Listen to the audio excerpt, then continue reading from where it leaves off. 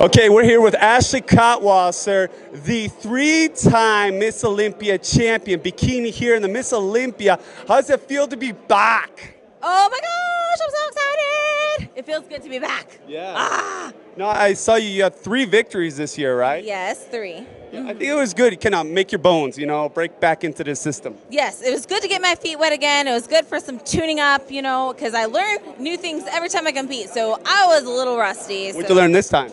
Well, just little tweaks in my posing. I need to work on my upper glutes, my fullness in my shoulders, but I think I got it right this time. So a lot of people think you got it right. Oh, I hope so.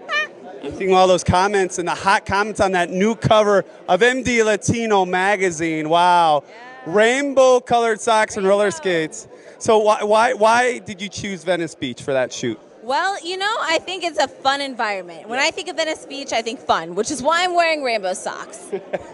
Yeah, I told Harry Grigsby, the photographer, hey, just let Ashley be Ashley for this shoot. Yes, and I was. Whew, was I ever, yes. How long was that shoot? I want to say like 4 hours. Only 4 hours. That's pretty long. I think so. In the sun, hey, it is. Absolutely. But when you do anything, you do it 110%. Absolutely, absolutely. And I had fun, though. I did.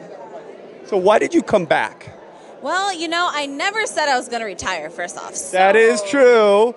That is true. I was just taking a break. Everyone needs a break every once in a while, just to be a little more normal. So at last year's Olympia, I realized, whoa, I miss it. I'm ready to come back.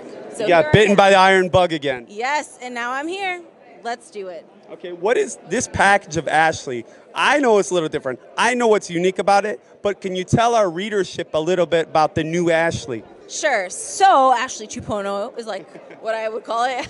I mean, honestly, I've been training so hard, and I put my heart and soul into this prep. It was a 10-month journey. I dealt with thyroid issues along the way, but I was very persistent this whole time, and I never gave up. And as a result, I think I put on a little more size on my upper body, my shoulders. I used to have like more thin arms. Well, the sport has changed a lot too since like 3 years ago. Yes, the talent pool gets deeper every year, so you got to step up your game each time. Well, there's a lot of game to step up to this year. I mean, I'm not going to see the other names because that's not professional, but we know there's a lot of people that are back too, and this sport has gotten a little more colorful and diverse and from all parts of the world. So it's very interesting to see the different types of physiques coming in. Very true. I agree. And there's a lot of athletes that are coming up and new, and you just got to watch out for them. So you got to be on your A game. You got to be better than before.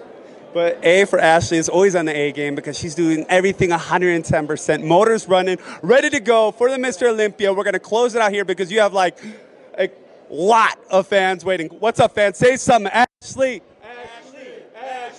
Ashley. That's right.